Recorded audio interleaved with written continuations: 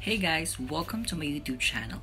So for today's video, I want to share with you all guys my experiences in life and my realizations in my 25 years of existence. And while giving you that life story, I would also like you to see the beauty of Kuwait. So earlier we went outside, we went to the airport, and while we are when we are traveling, I videoed some places, some scenery in Kuwait's road. So while I'm telling you my story, you will see the beauty of Kuwait at the same time. So what I want you to do is to please listen intently, because I promise you that this video has a lot of important lessons that you may use in the future. So my life story begins in 3, 2, 1.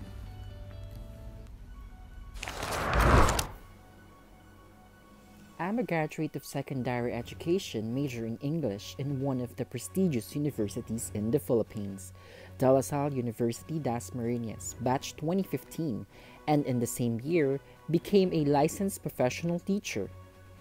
Moreover, I was a consistent 100% university scholar and government scholar as well. I was an active college student, joining everything I think I'm good at, such as singing, dancing, acting, leading, cheerleading, and many others. Not bragging, but I have achieved enough to make me and my family so proud, and I'll forever be thankful to Almighty God who made all these possible. But where I am right now? Currently here in the Middle East, serving the Arabs in a casual dining restaurant, treated like nothing but just a servant. From a high-achieving individual to a waiter. When I started working as a waiter, my co-workers were always questioning my decision. You could have been teaching in a public school in the Philippines, but why did you choose to be a waiter in Kuwait? It is solely because of my dream, not only for myself, but most especially for my family. I thought about the salary. It's a doubled salary of a public school English teacher, and it indeed enticed me. I've swallowed all my pride and took the chance to earn more. Just to make myself clear, I'm not belittling waiters all over the world. I actually have a high respect for them, and I salute all the OFWs out there who sacrifice themselves just to give a better life for their families. At first, to be honest, I felt really small and pitied myself, but as the time went by, I was able to slowly accept it, especially when I finally purchased a house unit in a subdivision for my family and got insurances using the money I've earned from being a waiter. It's not bad at all to sometimes swallow your pride for your dreams. To everyone who knows me personally, sorry if I tried to hide this fact. I'm not just really proud of what I have become after all the achievements I had.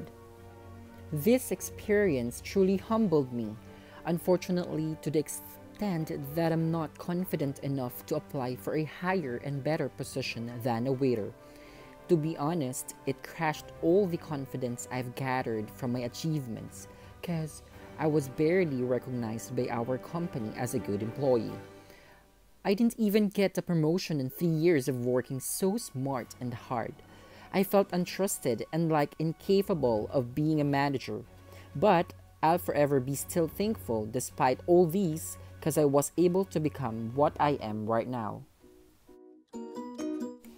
Now, in God's grace and mercy, I'm just waiting to be transferred to my new company. I got in a prestigious general trading and construction company in Kuwait, hired as a human resource coordinator. I got my confidence back since someone believed in me again. I'll forever be thankful, and I promise to do everything I can to help the company to grow more. Life is indeed like a wheel. Sometimes you are up, sometimes you are down. Just keep on moving forward, continuously try to be the best version of yourself day by day, and always see situations with a silver lining.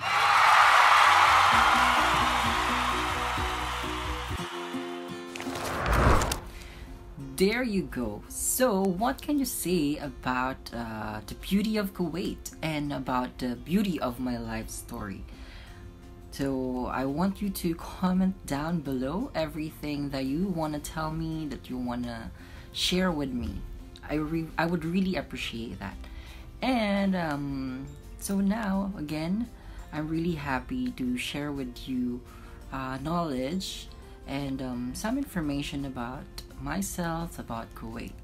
And if you like this video, please hit the like button and share this video with your friends, maybe on your Facebook account, Instagram, Twitter, Snapchat, or any social media accounts that you have.